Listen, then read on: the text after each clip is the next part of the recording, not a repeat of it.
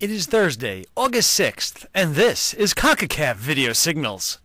Today on VideoSignals, last night, 2 more teams advanced to the Champions League group stage. We'll bring you the highlights and let you know what's on tap for tonight. Join me on a trip around the Confederation, and then we'll complete the program with the one and only CONCACAF quiz.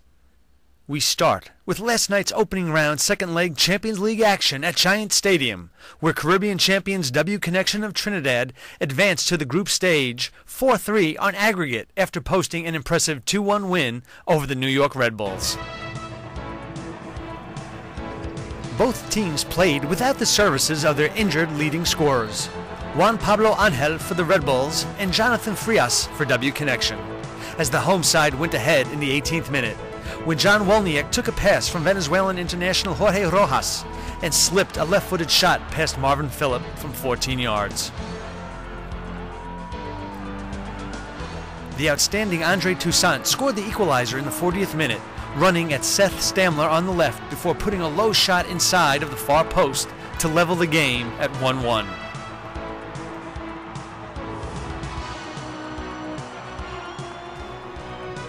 In the 45th minute, Toussaint was gifted a goal, stealing Kevin Goldthwaite's attempted pass to Jeremy Hall at the top of the 18-yard box.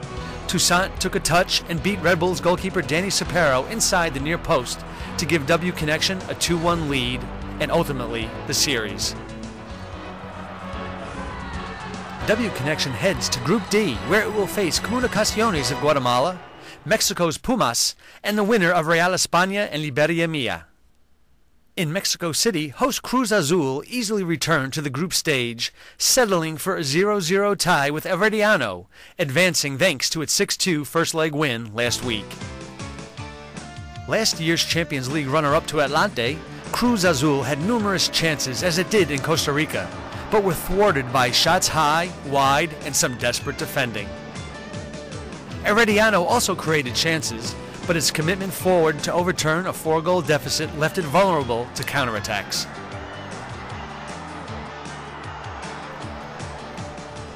Cruz Azul is now in Group C with USA champions Columbus Crew, the Puerto Rico Islanders, and Saprissa of Costa Rica. Second leg play concludes today when Trinidad San Juan Gibraltar hosts San Francisco FC of Panama. Liberia Mia of Costa Rica faces Real España in San Pedro Sula. And Arabe Unido welcomes Honduras' Olimpia to La Chorrera, Panama. VideoSignals will have the highlights in tomorrow's edition. Now, let's see what's happening around the Confederation. The UNCAF Under-16 tournament continued yesterday with 2 games in Costa Rica. Panama upended El Salvador, which has conceded 7 goals in 2 games, while Costa Rica outraced Guatemala 4-0. Raymond Salas scored his 3rd goal of the competition. And that completes our very brief trip around CONCACAF. Now it is time for today's CONCACAF quiz. Yesterday, we asked if you can name the national team for which W Connection forward Jonathan Frias plays. Our thanks to all who responded. The correct answer is the Dominican Republic. Now for today's question. Which former U.S. international appeared in a World Cup finals, scored in a Gold Cup, and once played for Cruz Azul?